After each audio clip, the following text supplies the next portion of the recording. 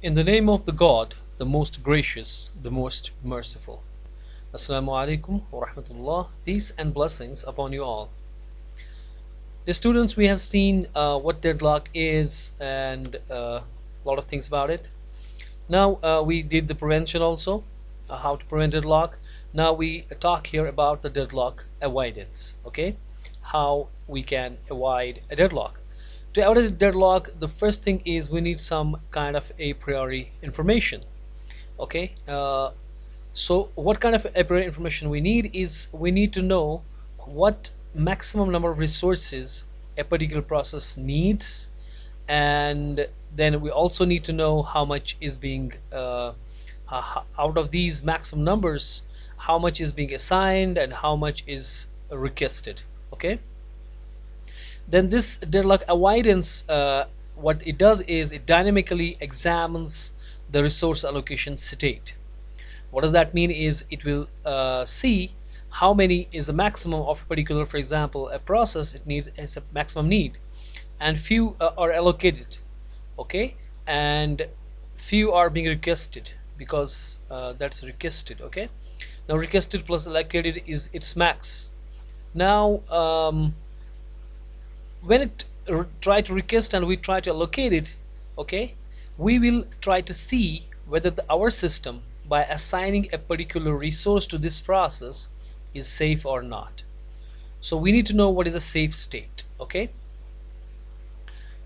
so that's what we're saying, that when a process requests an available resource, system must decide whether this will leave the system in a safe state or not.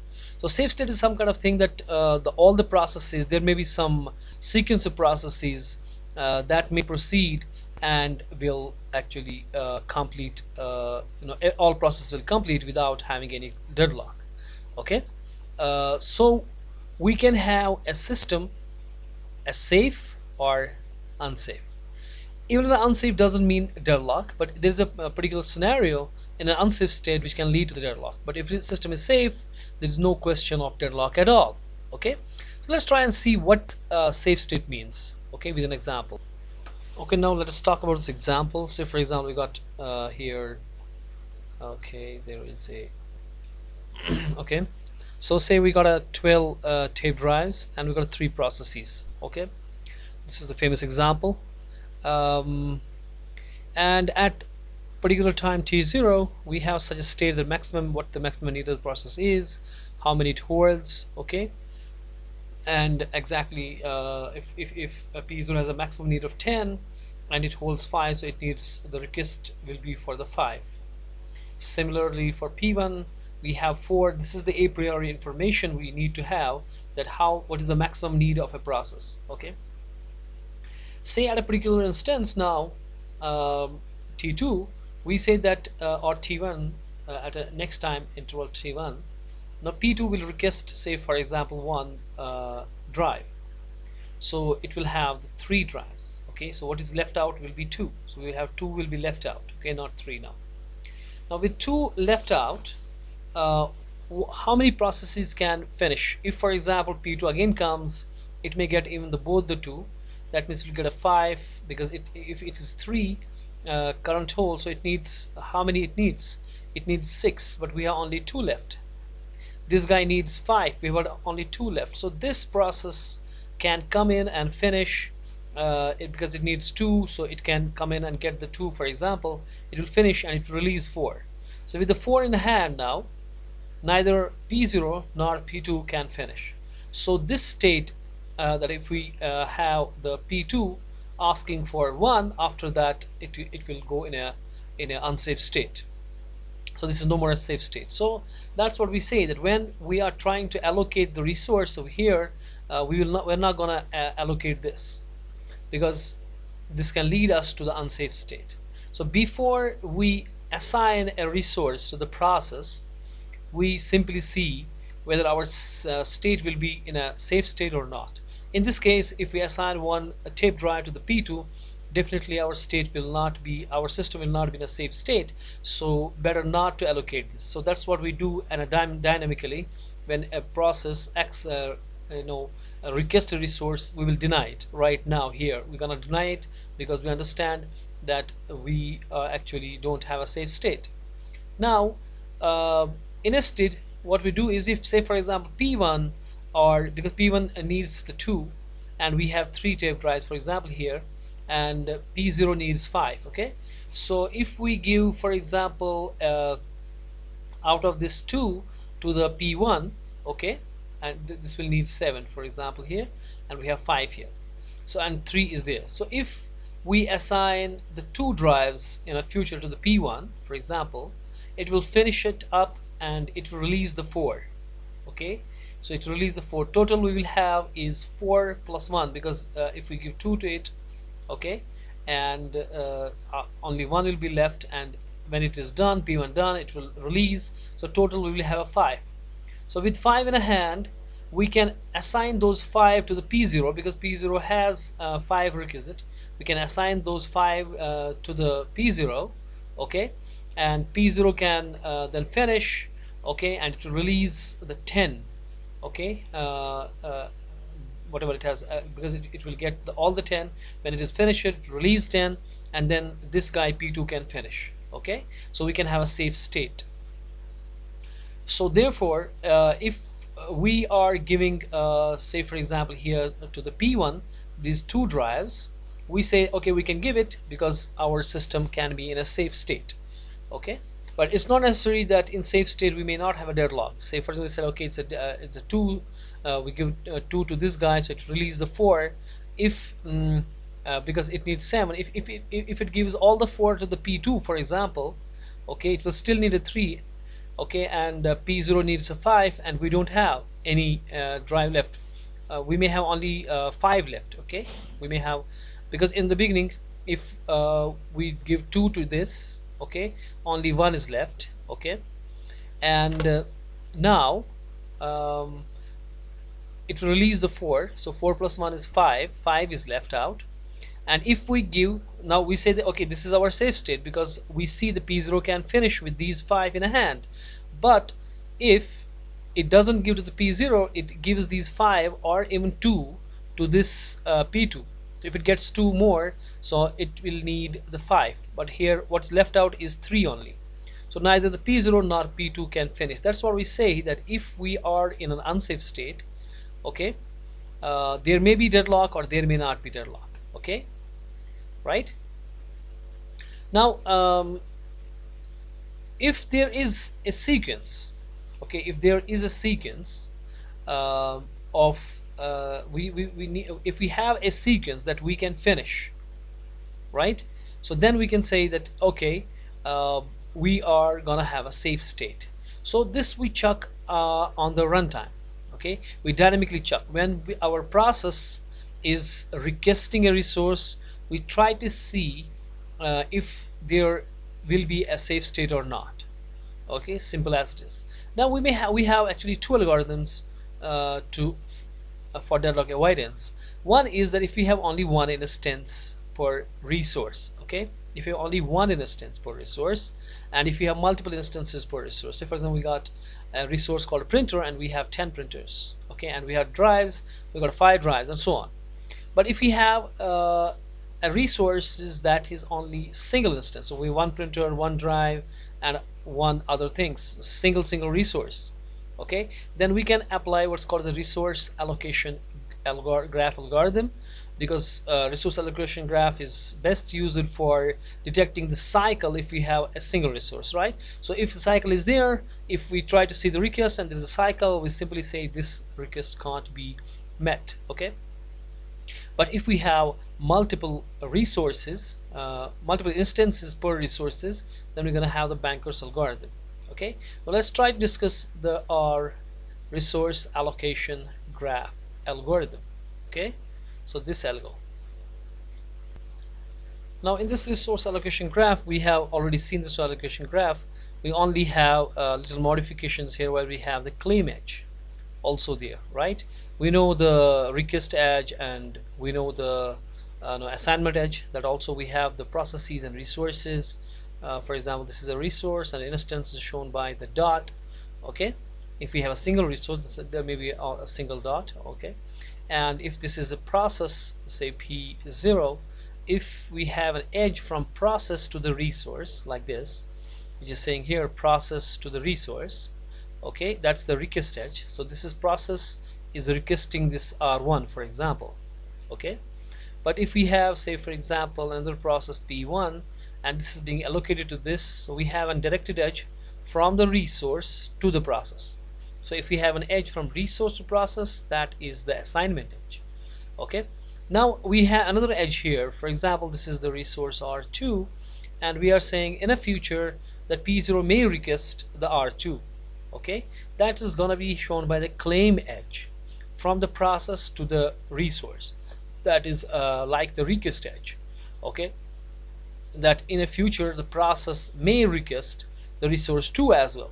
This time around it's not requesting, this time around it's requesting R1, but in the future, because we need to have a priori knowledge, that's what we said, that we need to know what process is will request this time and what they will request in the future, and total how many they want, how many resources they want, that kind of knowledge we need to have.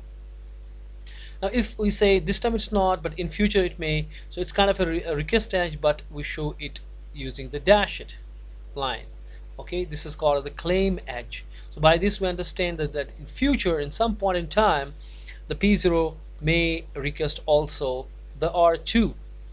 Does it make sense? Now later when we actually request it, so at this moment in time, say for example now it's P0 is requesting the R2, then we convert this to the request edge simply by having a solid line, okay. Then how will actually the resource allocation graph work?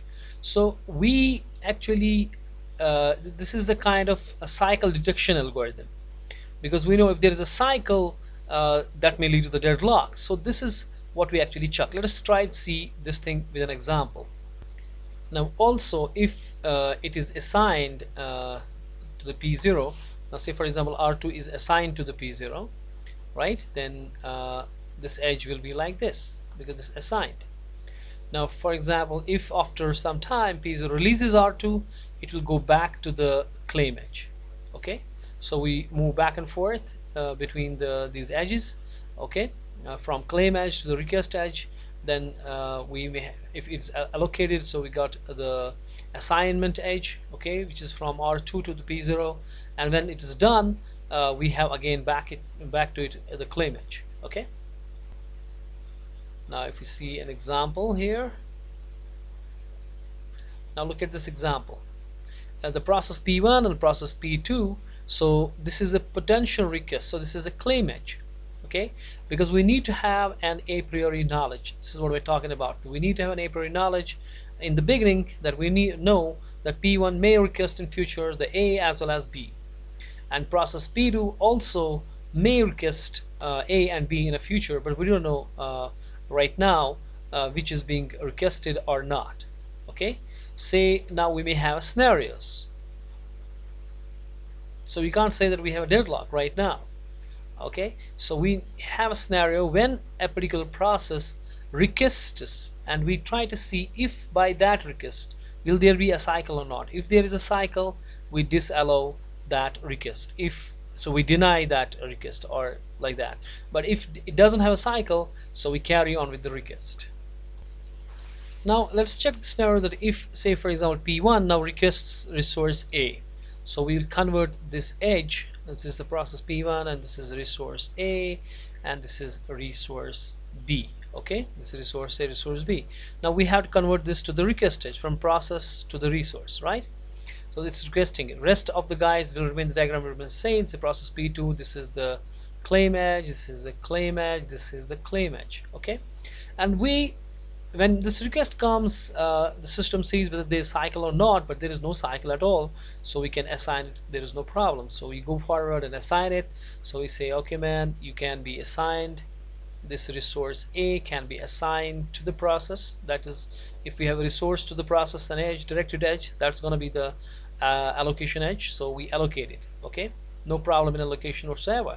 Rest of the guys are like same, okay. Their claim edge is only resource B, okay, claim edge, claim edge. Now if for example we have another request from this time from the P2. The process second is requesting this resource B. So we convert this to the request edge. So this is the P0, this is P1, this is the resource A, this is the resource B. Resource A is allocated and this guy is requesting it now, so we convert to the request edge, and rest of the guys are claim edges. Now here when we check the system, we found there is a cycle. Okay, if for example we assign this, say we assign this to this, now what will happen? In future P0 will now request B. Okay, and P1 may also request, if we allocate it, P1 may request A. Okay, so P0 is holding the A and requesting B, and P1 is holding the B and requesting A. So there will be a perfect deadlock. There's a hold and wait. If they are non-preemptive, we need to have these resources non-preemptive resources, and also there is a cycle. So all have under conditions satisfied for the deadlock to happen. So all the four are actually here. So we say, oh man, we can't do this.